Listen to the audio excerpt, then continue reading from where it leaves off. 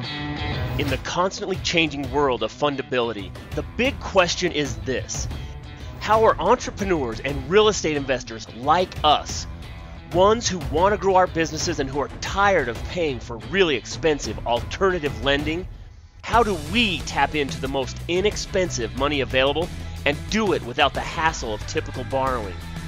That is the question, and this podcast will give you the answers.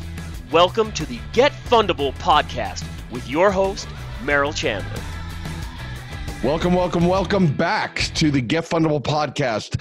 I am Merrill Chandler, your host, and today it's finally here. I've been working on this, and I've been using bits and pieces of this metaphor for literally a decade, and today is the day. So when we come back, we're going to start talking. We're going to be comparing building business banking relationships to personal love and romantic relationships. So here it is. We'll see you in just a second. All right, welcome back. Merrill Chandler here, your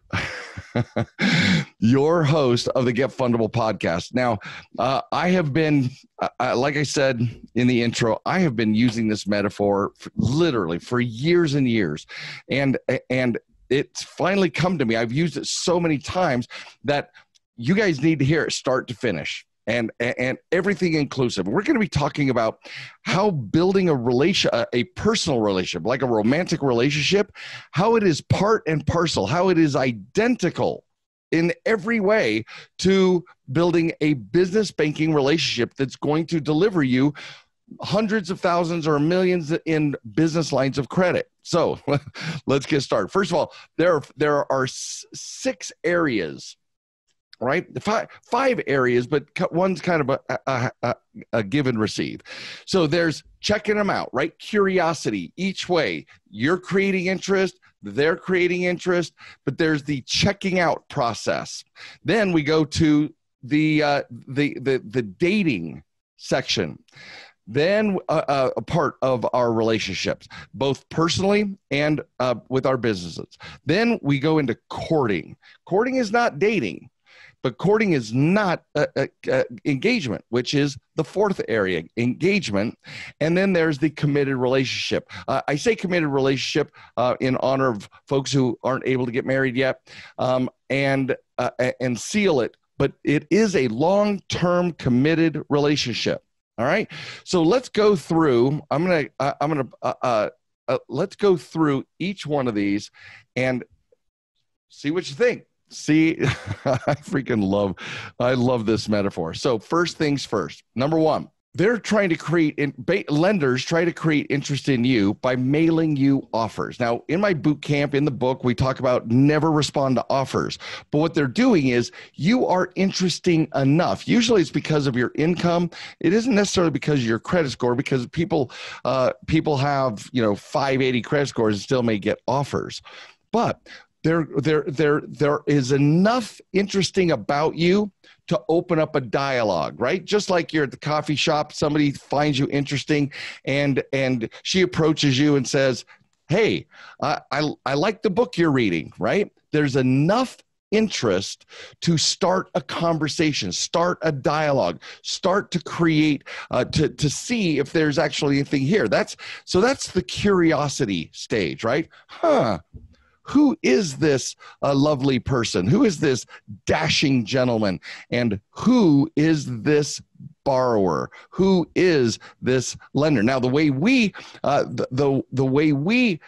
demonstrate interest is by wanting to achieve a goal, right? It may be buying a home. It may be getting a car. It may be even a credit card. But we express interest in what we're looking at. They make us offers, but they also make very attractive offers inside of the, let's say, their websites, right? If you Google, hey, what's a great miles credit card? And you're going to get dozens of mentions. The way they speak, the language, the offer, the rebates, the points, all of those things are how they create interest in you. So that's the offer. Now, we also create, they show interest in us, but very interesting, they show interest in us by doing like a soft pull, right? A promotional inquiry on your credit report. They're now pinging you. They're checking you out. They're saying, who is this person? Because they look really interesting to me, and they'll do what's called a promotional ping. They can do also known as a soft inquiry, right? But a soft inquiry doesn't harm you. It doesn't even tell you that they're checking you out, that the lender is checking you out. Just like somebody watching you play volleyball, and they're like, wow, he's awesome. She's a spectacular player. She's cute. Hey, that guy is so fit, right? Whatever it is that we're looking for, but they don't even know we're being checked out. So they don't know that you're checking out the banks by looking at their offers, and you don't know that they're checking you out by doing soft pulls, promotional inquiries, etc. Now, one of the reasons why, and now I get to cover it in more detail. One of the reasons why I tell people not to respond to the offer. Don't put in the promotion code. Don't respond to any offers that you see, because all of a sudden you're telling them, hey, I think you're great. Come on over, right? And that creates, as we have, most of us, all of us have learned over our relationship cycles, is that anybody who is too, anybody who's too interested becomes our curiosity drops, right? Somebody's too interested, then all of a sudden it's like, I don't know. Fine, I'll go to coffee, right? But there's not the excitement. There's not the tease. There's not the inquiry. That's why I say when a bank sends you an offer, a lender sends you an offer, don't respond there. Go to the bank and say, hey, what do you got? Knowing you're already checking it out, okay? So those offers is all about the tease. You're looking to create interest right now. But notice what we do. Let's go back to that volleyball in the park idea. Well, we're fit. We've been playing volleyball. We're looking for someone that would be interesting to us to share our time and energy with. And so we have gone through the work to put ourselves in shape. Right? Whatever shape looks like to you financially, we want ourselves to be in shape. But that does not mean an 800 plus credit score. Being in financial shape is going through what we discussed in the boot camp. No bounces, right? Having a new zero, impressing lenders, both current lenders and future lenders. You're in financial shape so that when somebody looks at you, they're like, damn, whoa, gorgeous. I like them, right? On the surface, they look awesome. And they fit my criteria. Well, notice personally and our business banking relationships have the exact same dynamic, right? When they check you out, you want to demonstrate that you are awesome. And that is an amazing borrower profile. So when they do that soft pull, they're like, hey, this is pretty interesting. This woman is amazing on paper. Well, we're doing the same thing when we're checking them out. We're looking at their websites for the credit instruments or otherwise. We're like, whoa, this is awesome. They got 80,000 miles on Southwest Chase card for the business. Right now it's 70, but whoa, that's awesome. On its face, I'm totally into this bank's offer, just like your volleyball players would be or somebody sitting at the coffee shop. So then it's making contact. Now, every one of us every one of us put our best foot forward, right? So how do we make contact? How do we go from the curiosity, the checking out stage, right? The checking them out, them checking us out. The way we begin the dating process is they do a hard inquiry, right? They do a hard inquiry. So think of a hard inquiry. If you're into online dating, you have a profile in an online dating. That's your borrower profile. But in that borrower profile, lender, if you're an online dating, we could even talk about Tinder, right? You swipe left or swipe right, and you look at Tinder, and there's other dating sites that use this. You swipe right because they fit that initial curiosity that you have for a partner, business partner, or a personal partner. So a business banking partner. So, but when they dive a little deeper, they're going to check out your profile. Lenders look at your borrower profile. But they're not just looking for that score. They're like, your score is like your attractiveness quotient, right? Oh, hey, he's easily an 8, right? So she is, oh my word, she's gorgeous. That's your initial score, but score has no depth, as we've learned in the book, in my boot camp, in the Momentum Mastermind. Score has no depth. The borrower profile is what has the depth. So your personal dating model, they're going in and they're checking out all of your details, the things that you have produced about yourself. Good news is that in the banking world, in the lender-borrower relationship, that you can't lie. It is the truth. They get to see your borrower behaviors. So think of it this way, right? Your borrower profile, when they're checking out your profile, you're showing them your priorities. You're showing them your likes and dislikes. The equivalent of going to like Facebook, and they see your profile. You're in the personal world. You look at the profile, and check out your LinkedIn profile. Everybody calls it hey, I stalked this guy because I want to ask him out. We work together, right? So they Facebook stalk, and they LinkedIn stalk, and then they Tinder stalk, whatever the platforms that they're using. What's the difference between that and I stalked them on the lenders, stalking you on Experian, stalking you on TransUnion, stalking you on LexisNexis, stalking you on, they're checking you out in every way. Right? And you're showing them who you are. Now, we call it in the boot camp, in our universe, we call that your borrower behaviors, right? Your borrower profile, but you're showing your traits, your tastes, and your borrows and your behaviors financially, right? So think of it personally as someone looks at your Facebook page or and it's like, oh, they're a Netflix binger and they have 50 top videos. Well, and they have no activities outside. Well, that's going to tell an outdoors enthusiast, like, yeah, they're super cute. I'm super interested at the shallow level, but I don't like watching TV that much. And so they start going to the gym. They start looking at who you are, right? Personally, anybody in the 21st century, anybody is checking you out on all the available platforms before they may even ask you out. They don't want to waste their time going any kind of connection or depth until you are interesting to them.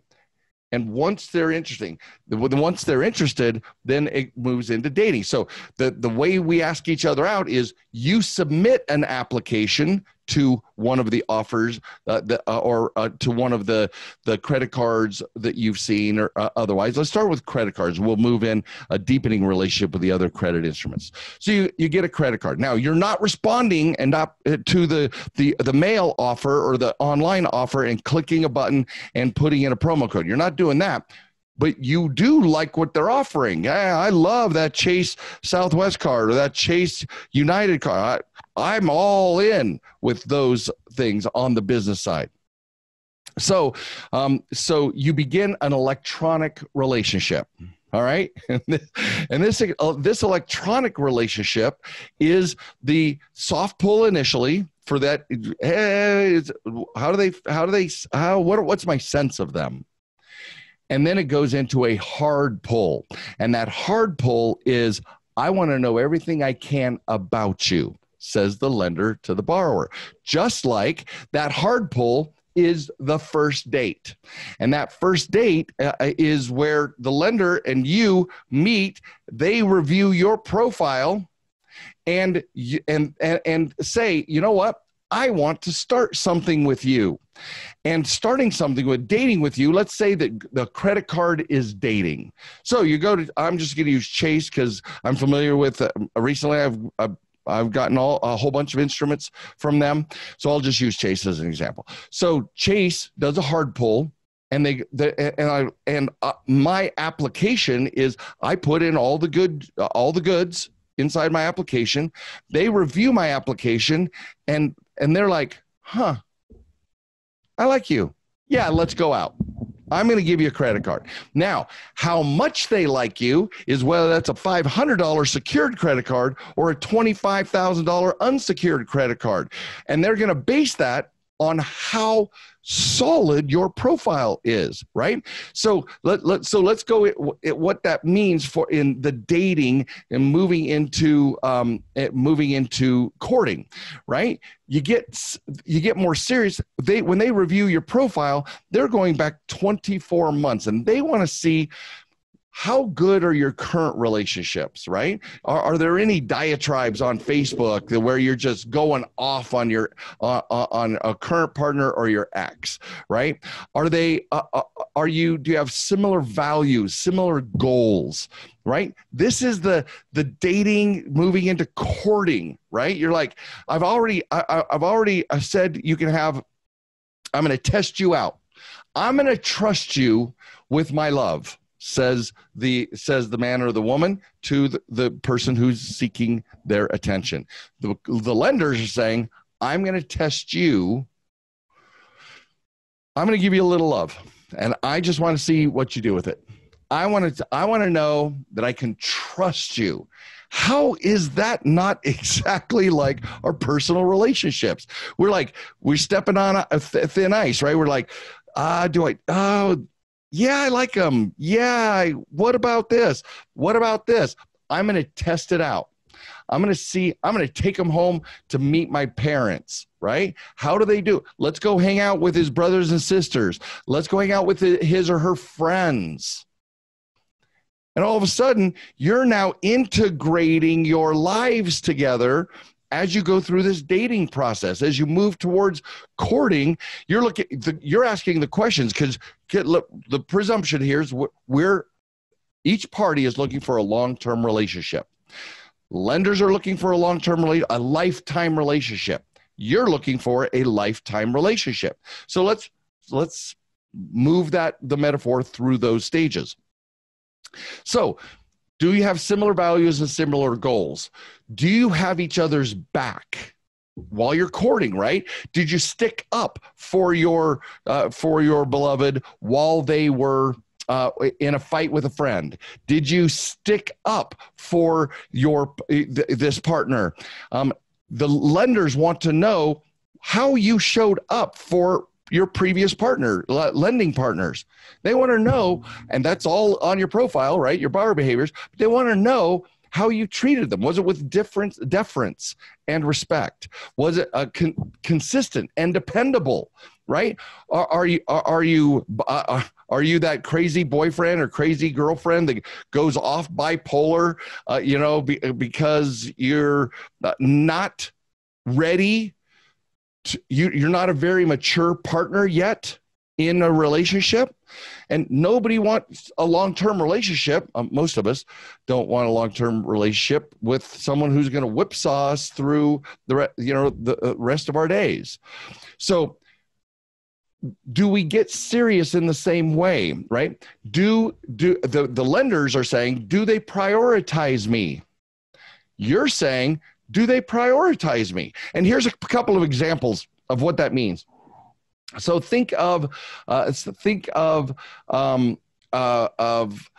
prioritizing me is they offer you, the lender offers you a chance to do a moratorium on payments. And you didn't, because you didn't have to, even though they wouldn't necessarily know whether or not you need it. If you would have asked, they would have done it because they offered it to you.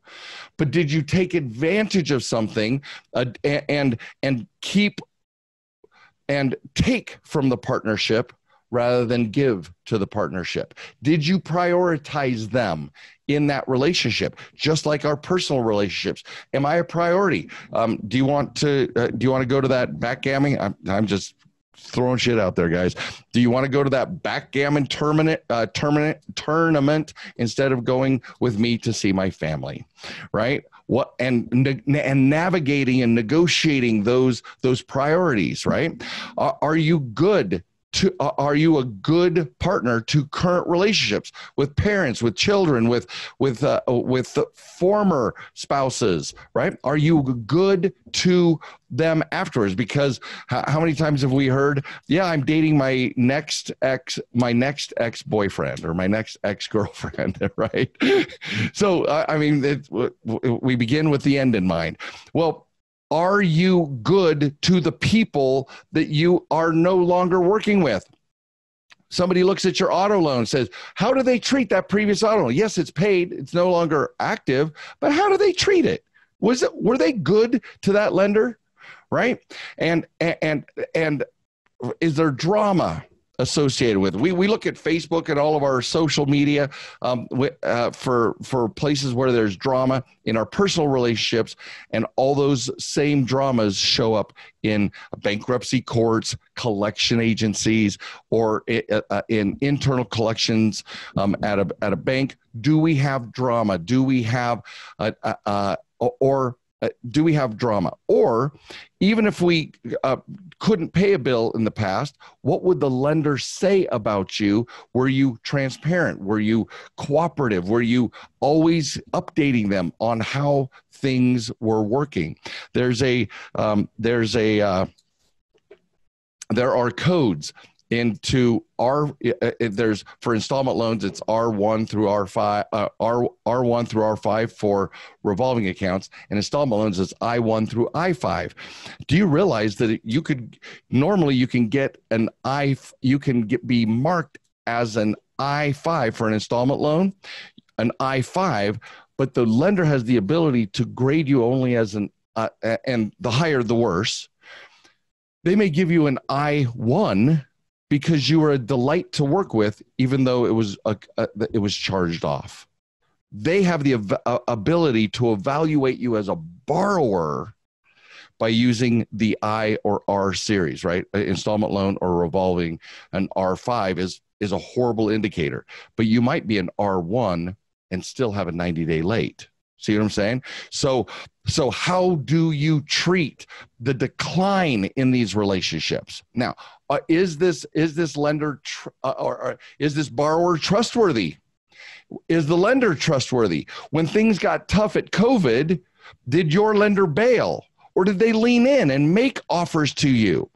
And then the question is, did you use it when you didn't need to, right? See how our relationships go back and forth. Just like, do you use your wife's, do you leverage your wife's financial reputation and to make yourself look bigger or better, or vice versa? Or do you collaborate as a partnership on how to both of you raise your financial reputations, personal reputations together as a team, right? How are your lenders responding to COVID? How are possible or future lenders responding to COVID? So those are the things that how do they show up? Because every one of us know that during times of stress is where we really reveal our true colors. Our partners, both banking, personal, family, parents, children, everybody in the universe, when they're under stress, that's the truth of them, at least under stress. So what is what is that lender's, or what have been your commitment? What's been your commitment to your lending partners? And by the way, your credit profile is way more extensive than Facebook or social media Instagram and LinkedIn could ever be. Far more revealing. And future lenders, future financially romantic partners are going to check you out. How do you fare with previous partners? So, yeah. And the other thing is as you're courting, you want, what's their long game? What's Chase's long game for me? I can tell you right now, Chase wants me to have every single one of their credit instruments for the rest of my life. Credit card, credit line, business loan, auto loan, mortgage. They want me to do, they call it wallet share of how much money I spend every month. They want the vast majority, they want the biggest slice of that wallet share. So what does a meaningful relationship look like to Chase? Just like, what is a meaningful, you guys, most of you have done it. At some point in your dating relationship where you were actually courting, you're like, this is cool. I'm digging this. This is really working. But before you got engaged, it was like, what do you want out of life? What do you want what does a meaningful relationship mean to you? Because as I said earlier, you got to match values and you got to match priorities, right? If each of you have different priorities or different values, this isn't going to go very far. But now when you're going from courting a lender to be engaging with this lender, a credit card it's an important relationship builder. But I'm not putting a credit card in the engagement process. Engagement means I'm going to give you the most precious thing that I have, and that is the heart and soul of my offer, my heart and soul. A credit card is like, yeah, let's go skiing, let's play around, let's do our thing, let's have fun. But a business line of credit is a business loan is way more. For lenders, it requires much more commitment. And so that's when we become engaged. Once we have developed it could be a few months, it could be a few years, right? But in our model, we want to go through the courting, 6 months of dating and courting. 6 months of dating and courting before we start the process of saying, hey, why don't we take this to the next level? So how do they deepen their relationship? How do lenders deepen their relationship with you? They say, you know what? This is the most precious thing that I own. It's called a business line of credit. It can be abused super easily. And I'm holding it back until I know more about you. And so that's why the credit card is such a great way to you spend 90 days to 6 months minimum of showing them your priorities, your values, that you have their back, that you prioritize them, that all of those things that we talked about, right? Everything that we talked about is that you're consistent, that you're dependable, how good is, and that you have amazing other amazing relationships. Then they take by offering, or you guys negotiating that coming to the place in your relationship where you are raising the bar, right? They're going to see lenders increase their risk significantly by going for a business line or a business loan. And so what is that risk? How have you proven up? What is your profile? What are your borrower behaviors? Now that you've been with them, have you translated those previous borrower profiles that they're aware of from other relationships? Have you translated those over to your relationship now with Chase, right? And so that they're increasing their risk, and you're increasing your risk. All of a sudden, they give you $50,000, $100,000 business loan, and you're like, "Whoa, they're at risk." And you're at risk because if you do not handle it well, your entire financial world will fall apart for 5 to 7 or more years. It will completely decimate you. So now, isn't the best long-term relationships mutually assured destruction? You're both at risk. So you're both scared, and you're both wanting this to be the best. You want to take that sacred instrument that they're giving you and show them, look what I can do. This motivates and inspires me. Everything that you're giving me, I'm just creating a bigger and better world for both of us. And in turn, they're saying, I trust you enough to give it to you. Just please don't disappoint. Please just, I trust you. Go for it. But can we do it on these terms?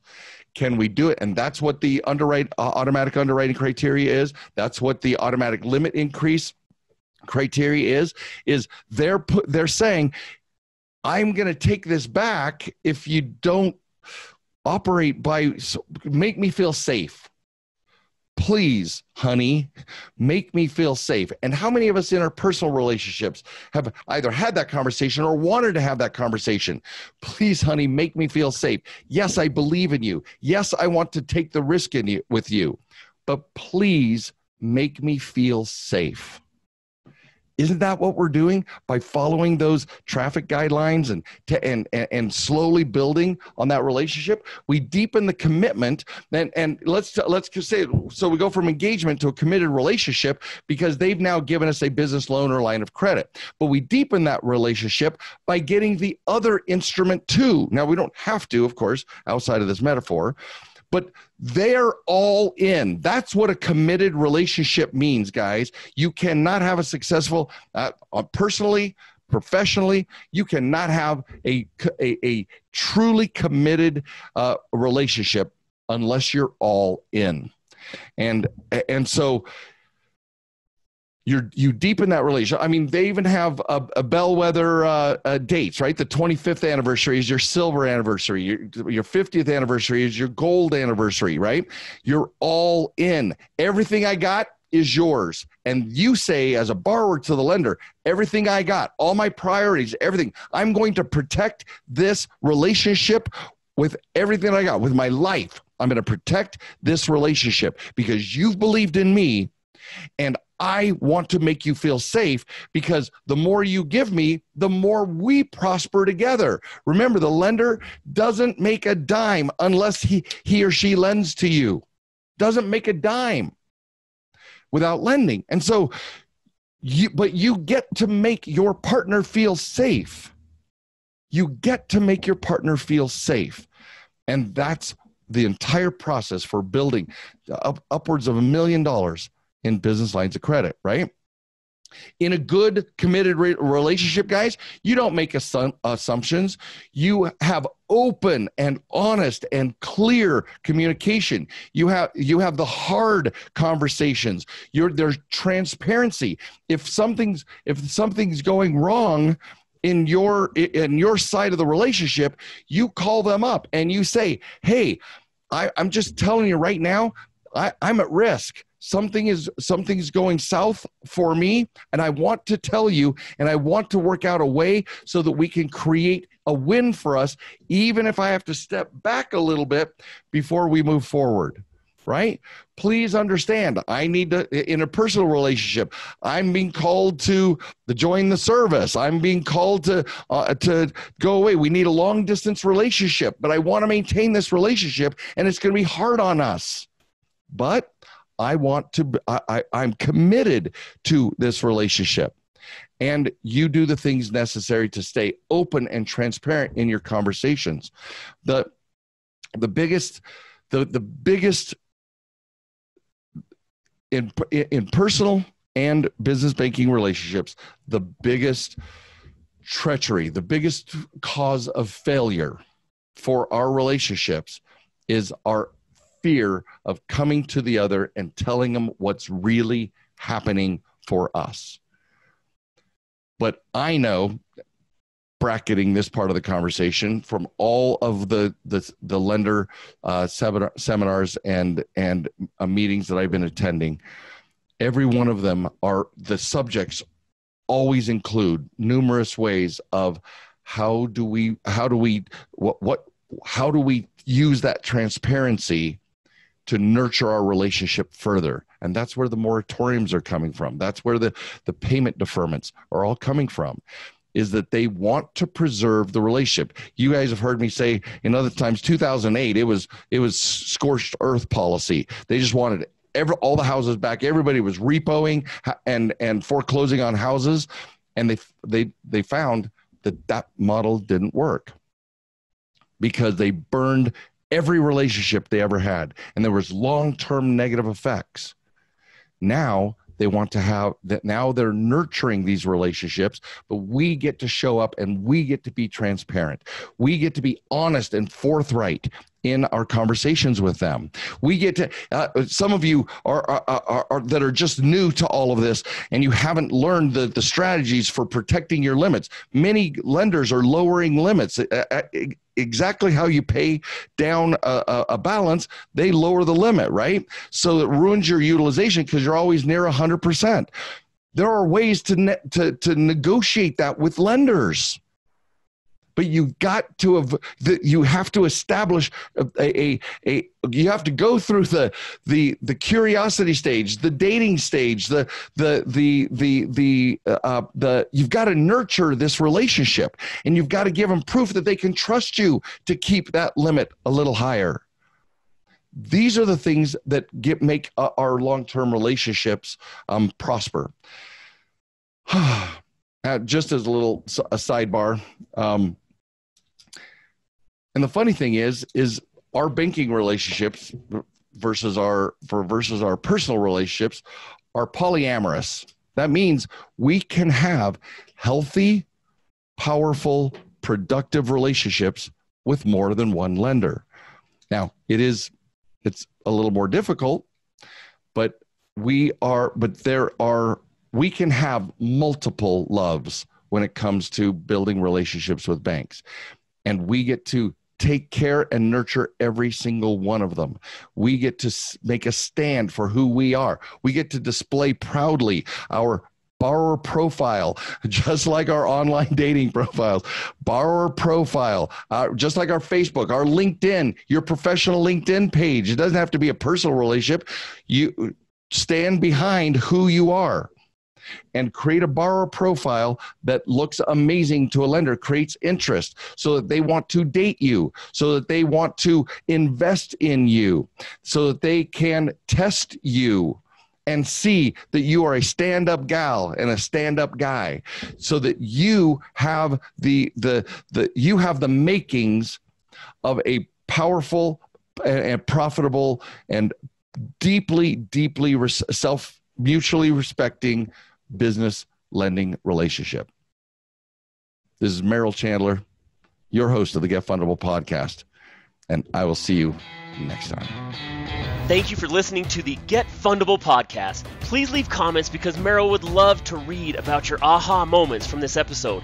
And be sure to visit getfundable.com to read our blog, get important links, join our community, and much, much more, like ordering Merrill's tell-all book that is changing the world, The New F Word.